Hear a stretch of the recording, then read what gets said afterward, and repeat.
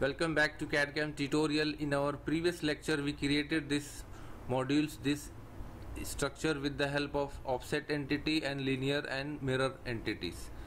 So now today we will see move entities and copy entities. So select move entities. What is move entities? Just move this component from one place to another place. So select this all component. Just drag and drop all these. Now all the components are selected. So now here parameters from to. Click start point. Start point, select this point. Okay. Now we will move. See, it is going to move. We will up to this point. Okay. See, our component move from this point to this point. This is called move entities. Now we will see what is copy entities. Just copy entities.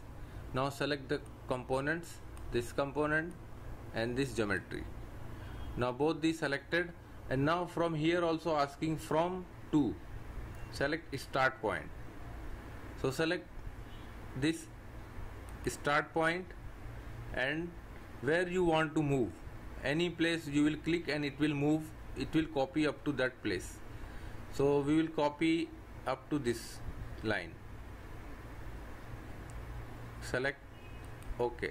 See, our component is move from here to there and then copy from this point to this point.